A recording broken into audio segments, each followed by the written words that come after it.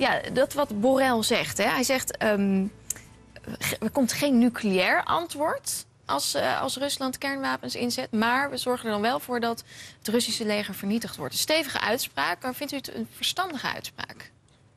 Nee, een hele onverstandige uitspraak. Want je moet Rusland eigenlijk in onzekerheid laten hoe je gaat antwoorden. Waarom?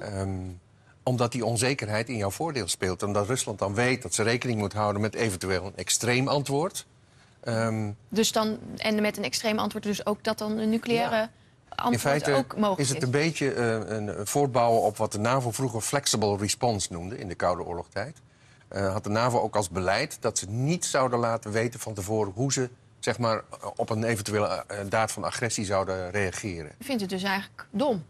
Het is heel onverstandig, laat ik het zo maar uitdrukken.